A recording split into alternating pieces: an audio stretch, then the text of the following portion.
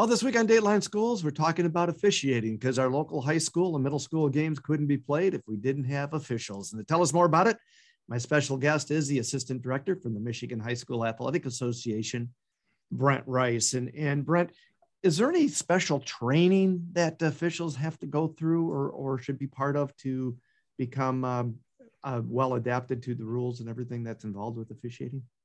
Well, when you register, if you're a new official, we'll require some certain testing that will be done. We have manuals that officials will look at and will be tested on that information. Things like standards and ethics and practices and all of that for new officials. But most of the training that is done for mechanics and techniques are done through the local associations. They host trainings regularly throughout the year and provide opportunities for officials to improve their skills and abilities.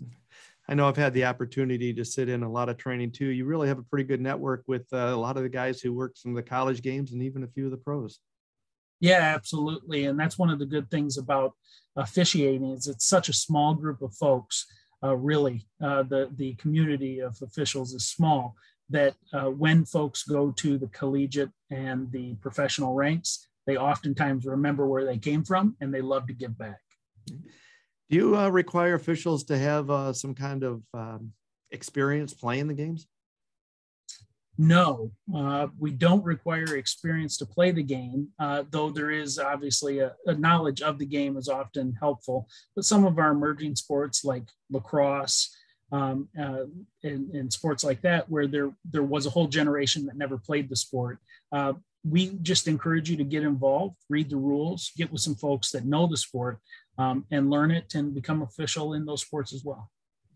And of course, too, we don't want the officials just be volunteering their time. They do get paid, right? They do.